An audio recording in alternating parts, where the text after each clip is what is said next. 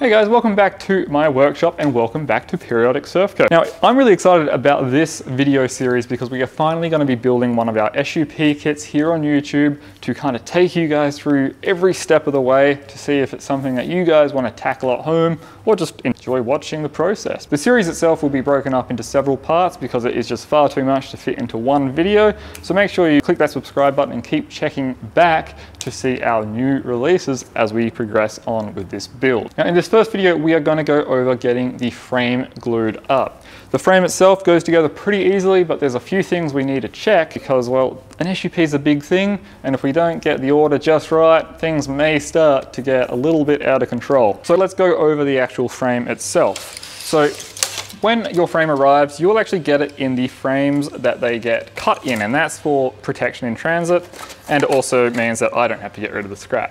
So what you'll want to do is just kind of remove the tape that is holding the items into the frames and just pop them out. Our kits are all broken up into basically three components. We've got our spines. So on a SUP, we have our center spine as well as our side spines. On top of the spines, we have our ribs. Now the ribs are the pieces which run across the board and give it its width as well as its kind of shape. So the last component are the rails. Now the rails look a little bit like the spine, but it's a lot thinner, and you'll see it has relief all the way through it. There are additional components in the kit. So you'll see a whole bunch of square little components which are labeled C2, C1, etc. These are just additional support material on these jigsaw joints. The other components you'll see are a whole bunch of thin strips of paulownia which have been cut to 12x6 and 6x6.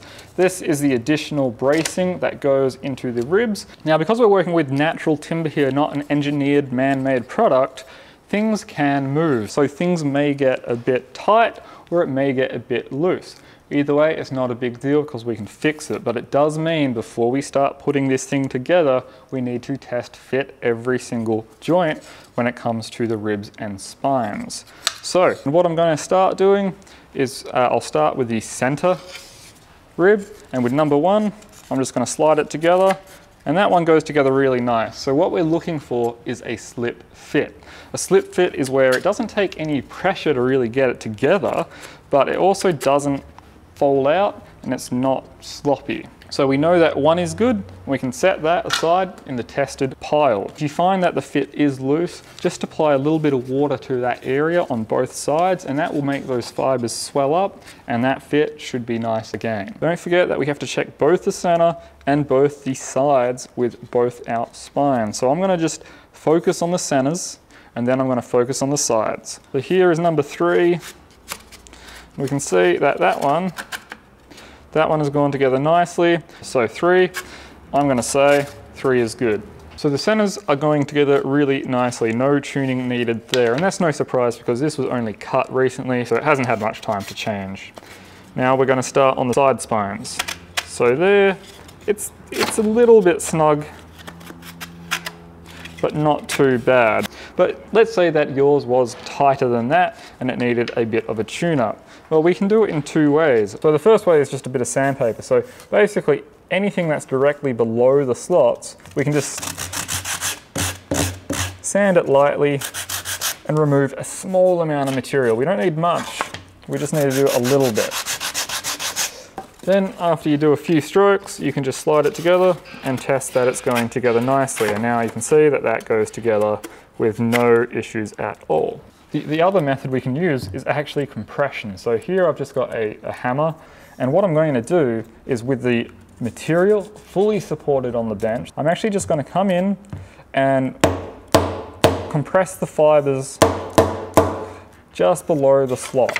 And what this is going to do, it's just going to compress the fibers, make this thinner, but also when we apply some glue onto that, that's going to make it swell back and it's going to create a nice snug fit. So you do that on both faces. And you can see that that just slides together, and once we put some glue on that, which is going to put some moisture into the timber, things are just going to go together really, really nicely. So with the fitment all good, let's move on to getting our short components joined together into long components. So I've got my central spine laid out here, and here is the support material. So these are both labeled with C2, and I can see a C2 here, so There they go. C1, that obviously will go on the C1 joint, and the rest of it will go on the S joint. So S stands for side spine, C stands for center spine. So the spines all will go together with a jigsaw joint. So here you can see that we've got C2, and the joint just kind of goes together like so. Then on either side of that jigsaw joint goes a bit of support material. Here we're just going to apply glue to all of the faces which are joining together, and we'll just spread it out nice and even. Now we will put glue on both faces. As long as you can see that there is good glue, we should be okay. So that's slotted together. Then we just install the support material either side. So we've just clamped that in place. Everything can't move around, and we can just repeat that on the remaining joint and move on. So that's the central spine done, and I'm just going to repeat that on both side spines, and it's just the exact same process. So while we have the spines glued up and drying, we can turn our attention to the rails. Now, the thing you'll notice with rails is that you have two identical pieces in profile, but they are actually reversed. So you'll see that the lettering is on the top on one and on the bottom on the other, and that's because one is the left side, one is the right side. So to start, what I'm going to do is I'm just going to apply tape across the joint on the underside, and then we're going to apply glue to the faces, press it together, and we're just going to put the tape on and stretch it nice and tight. And I'm also going to do a wrap around the joint just for additional support. So that's that. I'm going to repeat that for the remaining joints on both sides. So the rib to spine glue up is a really simple process, and unfortunately I filmed it with the microphone switched off. So I'm just going to kind of go over it here and do the footage over the top. Hopefully it makes sense. My method here is to lay out every rib in numerical order, so 1 through to 11 in this case, and also have the spine set up alongside them, so everything is laid out clearly. From there, I like to start in the center of the board and work my way out. So I will apply glue to the slot on the spine, as well as the two faces directly under the slot, and then do the same to the rib with the corresponding number. So in this case, number 6. With the glue applied, I will press it together nicely, make sure it's fully seated, and then I'll just lightly spread the squeeze out so that it doesn't clump up and look kind of ugly. Now it's quite important at this stage to remove any squeeze out from the notch that is kind of between the rib and the spine, because that receives a strip which is called the spine stiffener once all of the ribs are installed, and we don't want any glue to kind of set in there so that we can't get it to press down evenly. So I will then repeat that, working my way out from the middle to the ends of the board until every rib is installed. You may also notice that I have the spine sitting up on some clamps. So with all of the ribs glued in place, now we can move to this central channel here. Now this is the spine stiffener, and that is made up of 3 of the pieces out of the support material. So we've got 2 full-length 12x6s that run in the channel, and then we have one which we'll have to trim down to just fill in any of the gaps. So you can see that I've got to mark it here. So I'm just going to trim that off. Now to trim this, obviously a saw is the better option, but just use a sharp knife like a razor knife, score it all the way around, and then you can just snap it off. So that should now fit in this channel and give us all that support that we need. Then to install, all we have to do is apply glue to this whole channel, press this in, and then clamp it down while it dries. The method that I really like is just using thick rubber bands which we've cut in half and tying them around the spine, because these are cheap. You can get a pack of thousands and you've literally got yourself thousands of clamps for a few dollars. With the ribs and spine stiffener installed, it's a good idea to actually dry install, so that's to say no glue here, just inserting it, the side spines. The reason for that is it will bring everything that is out of square into square, of course, and it will just help with alignment when it comes to gluing this in place. The install can be a little bit tricky, but what you're going to have to do is basically move up and down the board, getting a little bit at a time inserted, and you're not going to press it so hard that you're forcing anything. We're just trying to get everything to line up nicely so it will insert.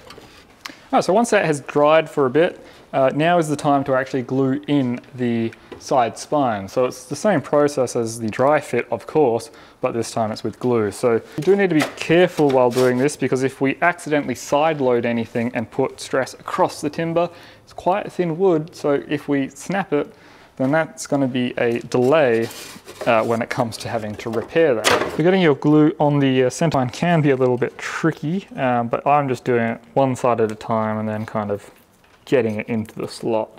As long as there's plenty of glue on the faces on the ribs, which are easy to get to, we should be fine. Then here is the fun part, which can turn into stress.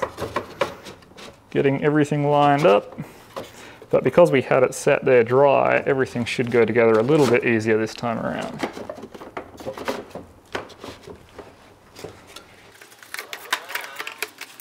Alright, so that is this side done. Now I'm just going to do the same on that side. Doesn't need any clamps here, but if it did, just use rubber bands tied around the cross joint there, and you'll be laughing. So we're going to get on with that. Now, you'll notice that on all of the ribs we have these notches, and some of them are shaped like a T and some are just a rectangular notch. That's where all these thin strips come in. What these notches are is just additional bracing for our deck skins to get glued onto, and just gives a little bit of extra strength around these high impact areas. Now, anywhere that has the T-shaped notch, like on the edge here, that will receive a 6x6mm strip that goes into the lower notch, and it's followed by the 12x6mm notch, and that there is a really strong bit of bracing. So once that is glued in place and dry, there will be no flex to that. One thing that's different in our SUPs to our shortboards is that we have a stepped notch, or the T notch, which doesn't extend the full length, and that's just because it wasn't necessary. So I went ahead and I've laid everything out here, and I have trimmed things to length, and I've just made sure that anywhere that there is a join, it is actually lined up in the middle of a rib. So what I'll do is apply glue to all these notches, and then anywhere that there's a T piece, we'll also apply glue to the face of the 6x6mm strip. Now for clamping these sorts of T sections together, pegs are just the perfect solution. So on the actual joint where it laps the rib, if it's necessary, just use the same clamping method we've used everywhere, and that is tied rubber bands. Now at this stage, you can also check that your ribs are looking nice and straight across the board, because sometimes, being that this is natural timber, it may get a bit of a curve to it. So if that's the case, just look down it, you'll be able to sight, see if it's straight, and just give it a quick adjustment if necessary. And in this case, it was only really this one that was out of straight, so we're looking pretty good here. Okay, so that is all of the bracing installed, and I just let that dry overnight. One thing that I will stress here is, as you're installing all of this bracing, it is really important that you're doing it with no twist in that frame, because if you glue it in with twist, then you're gonna obviously have a twisted board. So as you're doing this, just make sure you sight down the board, and you're constantly checking that things are still nice and coplanar or free from twist. So we are super close to moving on with this thing. All we have to do is install the rails and we're done. So I'm just gonna quickly unclamp everything and get onto that. Now the rails just get installed onto the frame like so. So the slots line up with the corresponding rib. So 1 at the tail, 11 at the nose. But there is one little issue when it comes to the rail, and that is the nose. If we were to try and get this nose section to bend around and meet up with the actual nose, it's going to feel really difficult to do so, and like this piece of timber will snap, and that's because we're working with solid timber and have grain direction. So in the kit, you would have noticed that there's a couple of bending forms. We've got two which are labeled with the nose, so these go either side like that. And there is also ones for the tail. However, this is just for those people that want to block in their tail with a hollow strip instead of a solid block, which is what we're going to show here. So this is just an option, not actually needed. The idea with the bending form is that we actually steam or heat up this section with water and an iron, and that will soften all of the fibers in here and make it bend like there's just nothing to it. So we're going to heat this up, bend it around and have it meet up on the tip of this nose. Now steam bending is really simple, and because it's thin timber, we don't need anything special. All we have here is a spray bottle of water, so we're gonna wet the timber at the top there. We also have a rag, which is nice and damp. It's not soaking wet, but it's also not dry by any means. And what we're going to do is just wrap that front section of the nose in this wet rag. And to create the steam, we're just going to iron our timber. So basically a hot iron over this wet rag is going to create all the steam that we need. Now, one other option which can help in getting even better results is to use tin foil around the rag, because that will lock all of the steam in. So you can just wrap the component and then continue to steam it.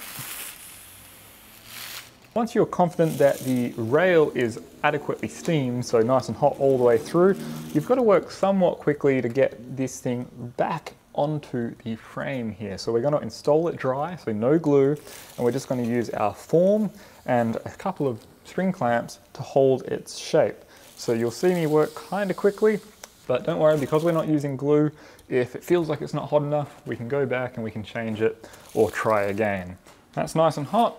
I'm just going to hold it in place with a couple of spring clamps like that, and holding the piece which is saying rib against the rib, we're going to start forming this rail. So you can see just how easy that bends now. And with a spring clamp held in place, we can see that that is going to hold its shape really, really nicely. So hopefully you can see from this demonstration here that by steaming this timber, it's gone from something that felt like there was a lot of resistance to something that's quite rubbery. If it doesn't feel like that when you're doing it, you haven't steamed it for long enough, so stop, re-steam it and try again. So I'm just going to let this side kind of cool down, and I'm going to start working on the other side. Okay, so for the glue up, I'm just going to do one side at a time. I'm actually going to leave the forms in place because we can. I'm not even going to remove the rail entirely off the strip. So I'm just going to bump it back enough that I can get glue all around the tabs and the ears. So I'm just going to squirt some glue onto every tab and then spread it all faces with a brush. Now that we have glue on all our surfaces, it's just a matter of sliding it back along, getting everything clamped in place.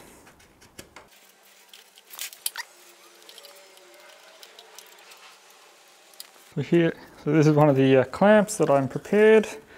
So I hook it on, make sure we have the right length. Then it's just a matter of tying on the rubber band and then stretch it around, and that's all there is to it. Now for the nose, to get this kind of clamped in place, it'll be pretty tricky. I mean, we could tie it in with twine and get it all kind of bound up, but what I'm going to use is a really good little trick, which is super glue. This is thick CA glue, cyanoacrylate, and I'm just going to apply it on quite liberally onto the component on both sides, so we have plenty there. Then I'm going to hold it in place, and then this is instant activator, and that will set pretty much right away. Now you can see that it doesn't fill up entirely, but because CA glue is thick, we can actually fill that gap, spray it, and now we got a really good permanent bond. Okay, so that's the first side done. I'm just going to repeat this for the other side, exact same process. All right, so that is our frame built, and we are ready to move on to the next stage, and we'll get onto that in the next video because this video has definitely covered enough. So as you can see, the process itself isn't overly complicated, but it does have a few things that you need to keep in mind and a process that is needed to be followed. Now, of course, we have an additional write-up to accompany this video over on our website, so if you are building along, make sure you check out that article because it has additional short videos of things that were in this video but had to be cut just to keep it to a reasonable length. So make sure you head over to that. The link is in the description below. Now, if you want to check out our complete range of DIY surfboard kits and SUP kits, head over to the website, which is diysurfboardkits.com.au, and check it all out. We ship frames all over the world, and very shortly we are even going to be introducing international freight for complete kits. We are just working on the logistics. So like always, thanks for watching, and we'll see you in the next video. Make sure you click that subscribe button, thumbs up, notifications bell, all that stuff, so you stay up to date with all of our future videos. Thanks guys, see you next time.